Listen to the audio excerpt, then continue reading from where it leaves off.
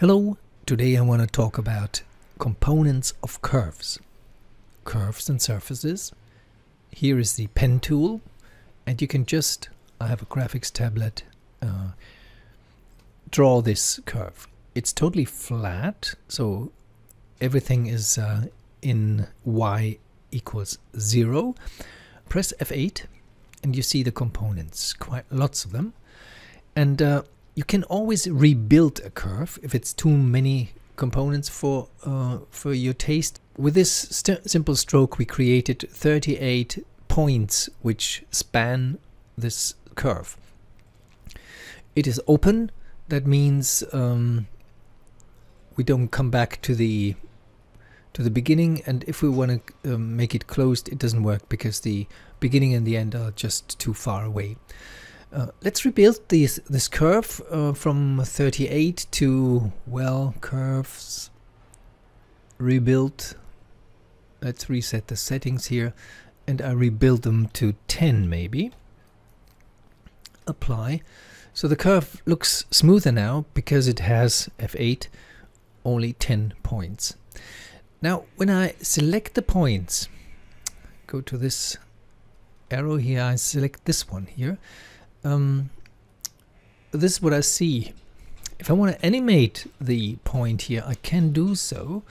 I can go to the first frame, press the key S, then I go to the last frame and press the key S, then the little point is animated. So I can do that. Let me undo this, because I want to show you something else now. The components are right here. CVs, click to show. It's by default you don't see them, because if you have 10,000 CVs in a scene, this doesn't make sense to show them all at once. So I only selected one, and that's that one. It has an X value of 5, a Y value of 0. If I type in, instead of 0, 4, it goes up by 4 units. Maybe if you watched other tutorials I did which use expressions, if you type in here equals sine of time with the parentheses, it goes away. It doesn't accept the equation. That means we cannot have an oscillating up and down animation here with this single point. Well, we can, but not right here. We have to use a step in between, and I show you how I do this. I select every second, for example, because it's fun to watch. Okay, and that one. So every second CV is selected, so now I see more components right here, but I don't need that. And now I go to animation, and under animation you have the deformers. Actually, we don't want to deform the points. We actually cannot deform points because they're infinitely small, but we can use something which kind of wraps around them. And the lattice is always a good start, because the lattice is such a simple object. It's this object here. It's usually a block, but here it's a flat surface because it has no dimension in Y, because our curve is totally flat. Now I have the lattice here, and the lattice has a Y parameter here, and if I move the lattice up, I move the curve points up. That's quite a remarkable effect. Let me choose a different background color like this.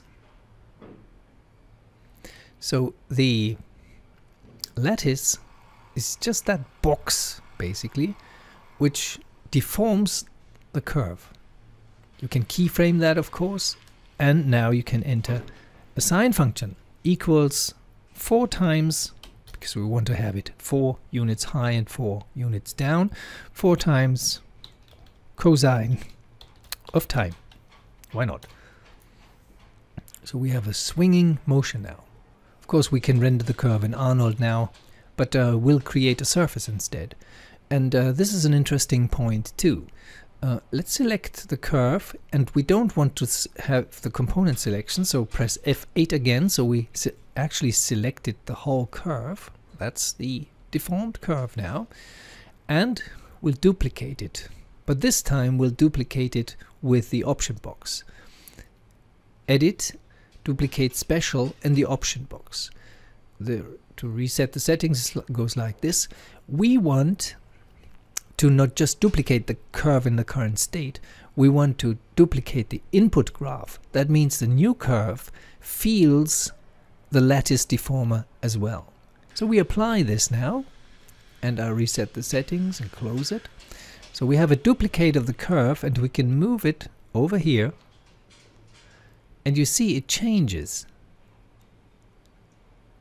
because it's getting out of the influence of our lattice deformer. Now we can